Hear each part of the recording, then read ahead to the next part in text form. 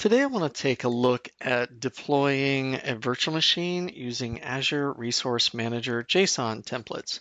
So here we have an exercise in the Microsoft Learn, and we're going to go through this and take a look at making a VM using a JSON template.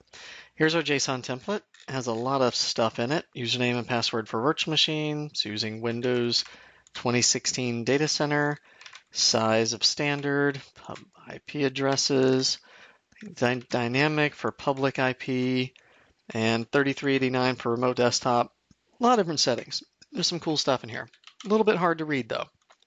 So if you come over here, there's a really cool utility, Azure Resource Manager Visualization. And you can paste in your JSON, go back to the eye icon, so that's kind of graphical versus code, and it renders out what the JSON had. It's kind of interesting. Yeah, we can move some stuff around, maybe make those a little more compressed to zoom in and see things a little better. Click on one of the objects and it takes us into that particular part of the template. Pretty cool. And like network security group is connected to the VNet. There's a dependency here. So you can see the direction of the arrow and the connectivity. And that's, that's a really cool way to kind of see what's in the JSON template. So we have a virtual network with a network security group. We have a public IP, storage account, a NIC, and the VM itself. Cool. So over here, we're going to go ahead and walk through the steps of creating the virtual machine.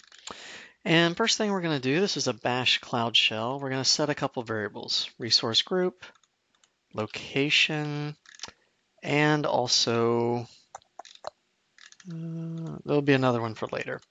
So that'll create our resource group. We want to set a username and password. For password, we're using OpenSSL rand base 64. And it's an interesting command, but this randomly generates a password for us on the bash shell. So here we can go ahead and do a prefix for our DNS label prefix. And if we want to take a look at that, we can try echo command. And we could even try echoing out password. There we go. We'll take some of these things and copy them to Notepad, just in case we need it later. All right, now we're going to do AZ group validate. That will verify our JSON template is in fact an ARM template and not some other kind of JSON. And then we're going to execute the same command, but this time with the word create. So AZ group deployment create. There's our JSON file, username, password, prefix. Cool. Go ahead and let that run. Now with our ARM template deployed, we can do an Azure VM list to enumerate the running VM.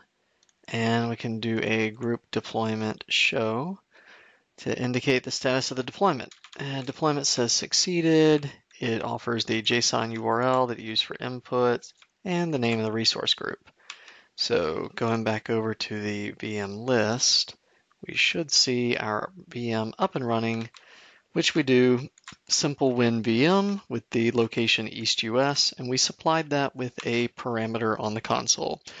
So this is a really efficient way to take your ARM template, deploy it to a subscription simply by clicking into Cloud Shell, which is available up here in the top menu bar with the prompt icon. And yeah, if you want to visualize the JSON template, you can also use ARMVIZ.io. Thanks for watching.